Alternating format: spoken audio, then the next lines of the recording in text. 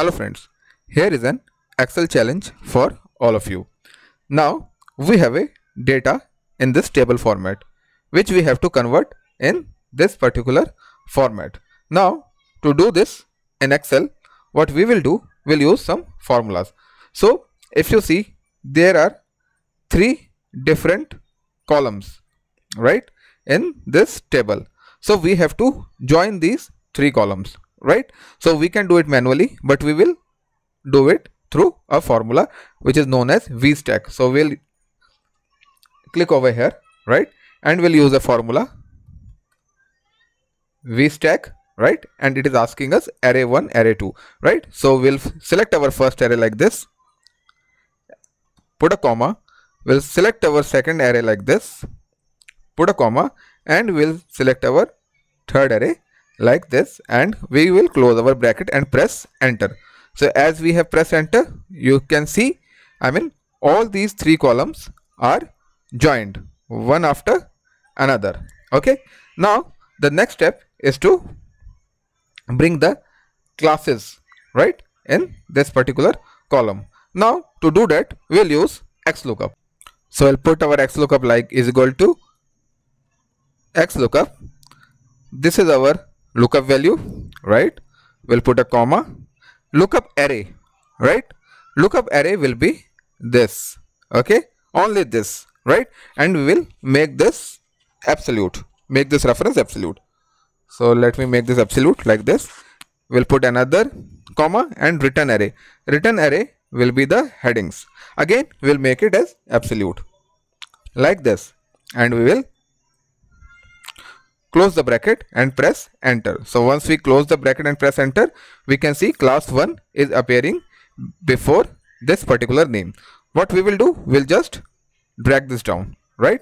So you can see we have class 1 in front of this particular name, class 2 in front of this particular name, and class 3 in front of this particular name. The next thing what we need to do is to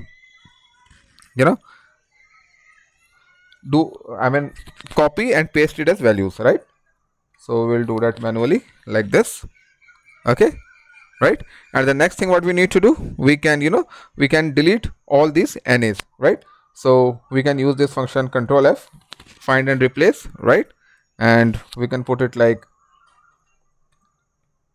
this, replace with blank like this, okay? And the next step what we need to do, we'll go to Control G, right? Here we will go to special, right, because we have already selected this, and we will select blanks. So when we select blanks and click on OK, you can see it has selected all the blanks like this. The next step what we need to do is to put equal to and select this particular range, and have to press Control and enter like this. So once we have pressed Control and enter, you can see everything is copied right till the end. Now what we can do, we can just copy this whole thing and paste them as values, and this is how you can transform your data from this format to this format, right? Now in the next part, we will show you how we are achieving the same result with our Excel Tailor ribbon tool, right? Hello friends, just in case if you ever face a situation where you need to convert a table like this in this particular format, so you can do it very easily with the Excel Tailor Add-in tool. So to convert it in this format, what we need to do, first we will select a cell, right? Then we will go to formula, and you can see there's a formula join data by rows. So I'll click this and I will select my data like this.